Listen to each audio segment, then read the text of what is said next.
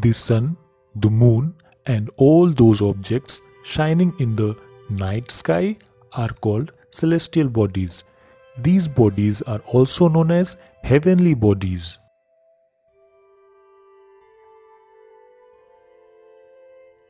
Some celestial bodies are very big and hot.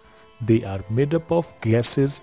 They have their own heat and light, which they emit in large amounts. These celestial bodies are called stars. Stars twinkle while others do not.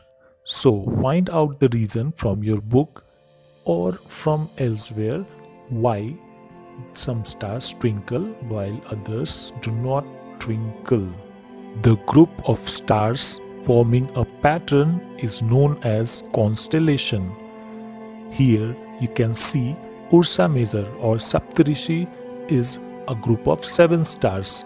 From the book you have to find out the name of other constellation. The Sun. Sun is in the center of the solar system. It is huge and made up of extremely hot gases. It provides the pulling force that binds the solar system. The sun is the ultimate source of heat and light for the solar system, and also sun is the ultimate source of energy for us. All the 8 planets of the solar system move around the sun in fixed paths. These paths are elongated. They are called orbits. Here in the image you can see the white line, white circular line. They are the orbits of the planets shown here. The sun, 8 planets, satellites, and some other celestial bodies known as asteroids and meteoroids together form our solar system. Asteroids and asteroid belt. Apart from the stars, planets and satellites, there are numerous tiny bodies which also move around the sun. These bodies are called asteroids.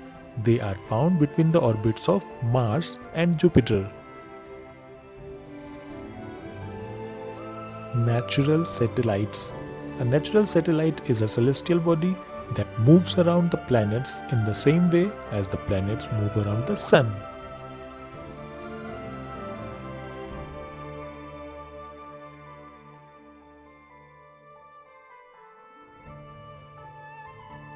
Human-made satellite. A human-made satellite is an artificial body. It is designed by scientists to gather information about the universe or for communication. It is carried by a rocket and placed in the orbit around the Earth. Some of the Indian satellites in space are INSAT, IRS, EDUSAT, etc.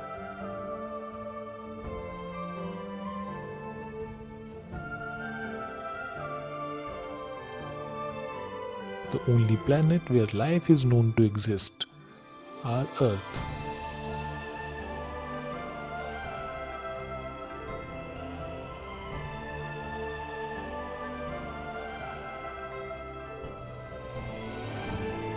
The natural satellite of the Earth. Our Earth has only one natural satellite, that is the Moon. It is 3,84,400 kilometers away from us. The Moon moves around the Earth in about 27 days. It takes exactly the same time to complete one spin. As a result, one side of the Moon is visible to us on the Earth.